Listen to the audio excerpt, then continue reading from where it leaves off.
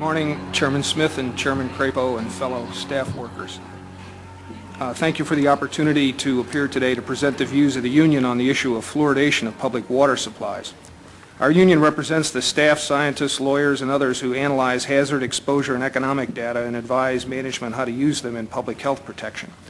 I'm not here today to speak for EPA, but rather the union, founded 17 years ago to protect EPA workers from unethical pressure by EPA managers. It was on that basis in 1985 that we first got involved in this issue. In 1997, we voted to oppose fluoridation, and our opposition has grown stronger as more adverse data on the practice has come in. In the interest of time, let me state our recommendations first. We ask that you order an independent review of the cancer bioassay of sodium fluoride mandated in 1977 by Congress. Evidence for carcinogenicity in that assay was systematically downgraded by a special executive branch commission appointed and run by the very agencies that Congress did not trust to run the bioassay in the first place.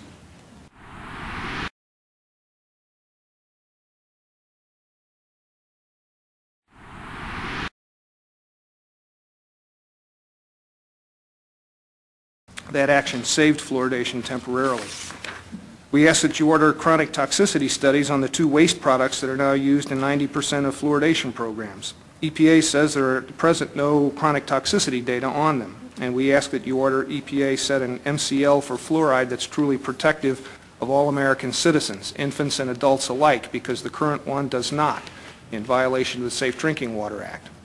We ask that you order epidemiology studies using dental fluorosis as an index of exposure to determine the extent of other toxic effects, especially effects on the brain and bone in the population that are attributable to fluoride.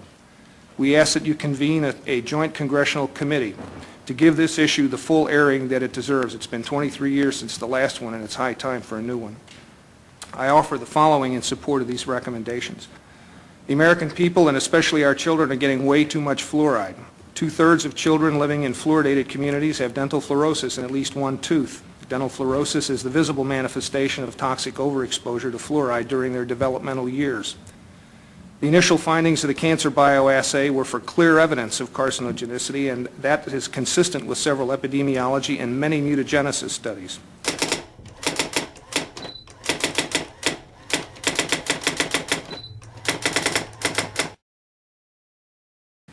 The protected pollutant status that fluoride enjoys within EPA and other federal establishments is remarkable, as the charts over here show.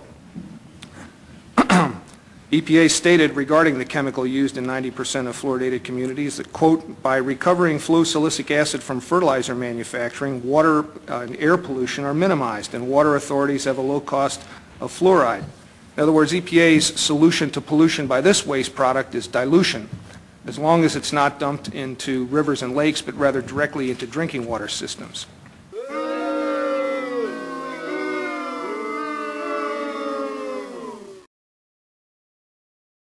Congressman Calvert of the House Science Committee has letters of inquiry out to EPA and other federal entities on this subject. The 1983 report of a Surgeon General's panel on fluoride to EPA was altered without consultation or notification of the panel members, so as to help EPA justify an outrageous set of drinking water standards promulgated in 1986. The results of a 50-year experiment conducted in Kingston and Newburgh, New York, show that there's no overall difference in dental caries rates between the two communities, but there's a significantly higher incidence of dental fluorosis in the fluoridated community. Since 1994, there have been 6 studies that show adverse effects of fluoride on the brain, even at the so-called optimum level of 1 part per million. The epidemiology studies that we recommend above should make a prime effort to look at brain effects, given the national concern over attention deficit and hyperactivity disorder and autism in our children. 3 trial judges since 1978 made findings of fact that water fluoridation poses an unreasonable risk to the American people. Fluoridation proponents like to say that there's no real controversy about fluoridation, and they're right. When these 3 disinterested trial judges heard weeks of testimony, they came to the same conclusion that our union did about the unreasonable risks involved. The findings of fact remain untouched in those trials today. Recent publications indicate a link between the use of silicofluorides for fluoridation and elevated blood lead levels in children and antisocial behavior. And leading dental researchers are changing their views on the safety and efficacy of fluoridation. Drs. John Calhoun and Hardy Lineback, both former spokespersons for fluoridation, have published recantations of their former position. On behalf of EPA's professional community, I urge the subcommittee to convene a select committee for a national review of water fluoridation. It's high time we do that, and I'd be happy to take questions. Thank you. Thank you very much, Dr. Hersey. Mr. Hersey, before I yield, Mr. Chairman, Mr. Hersey, I know you're an employee of the EPA, and I'm assuming that your views conflict with the agency on the issue of fluoridization. Is that correct? Given the fact that EPA has set the maximum contaminant level as indicated on the chart at 4,000 parts per billion, and the so-called optimum level is 1,000 parts per billion, one could assume that. A citizen inquired of Congressman Bob Young to ask EPA about the American Dental Association listing EPA as an endorser of fluoridation.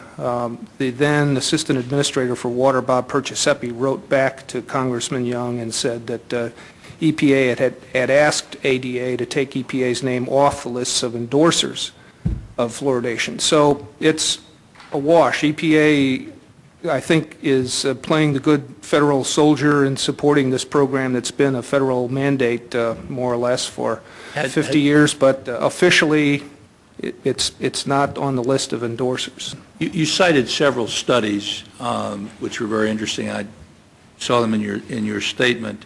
What kind of are these basically independent studies with no peer review, or has there been sufficient peer review to give these studies more credibility or not? Now, the ones that are of most concern to us are the peer-reviewed studies that have appeared in neurotoxicology and teratology and brain research in 1995 through 1998.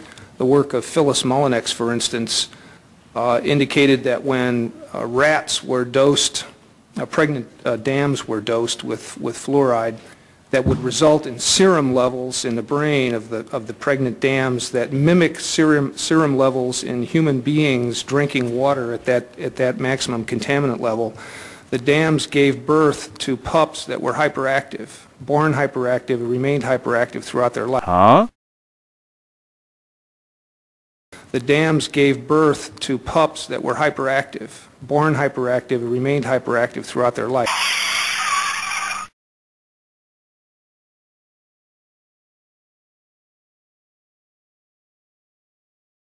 That was the reference in my testimony to asking for a epidemiology study that looked after that particular endpoint. Also in that same journal in 1998, a group of Chinese workers published the results of some research in which they gave basically the same doses that the Mullinex group did, and indicated that there was a depletion of certain critical chemicals in the brain, basically lipids that constitute the neuronal membrane, that could explain on a mechanistic basis the outcome of the Mullinex study. Then in brain research in 1998, a group of researchers which included an EPA scientist found that at 1 part per million, sodium fluoride resulted in changes in the cerebrovasculature in the test animals and also kidney damage. Mr. Olson, do you share the concerns expressed by Dr. Hersey on fluoride? Well, I don't consider myself an expert on fluoride, but we certainly think that, first of all, you should know that we sued over the original fluoride standard over 10 years ago, urging that the standard be dropped. We thought a standard of more in the neighborhood of 1 or below was more appropriate because EPA admits that there are dental fluoroses, spots that occur on children's teeth when you get up to the 4 part per million level. And there is a lot of science, as Dr. Hersey suggests, that's come out since then. So I guess our view is that certainly there is definitely a need for a careful peer review of all these new data, and there are significant concerns that have been raised over the last 5 years from some of the studies. We don't have a position right now on what the standard should be, but we think that a careful peer review and an open process to look at that new science is definitely called for.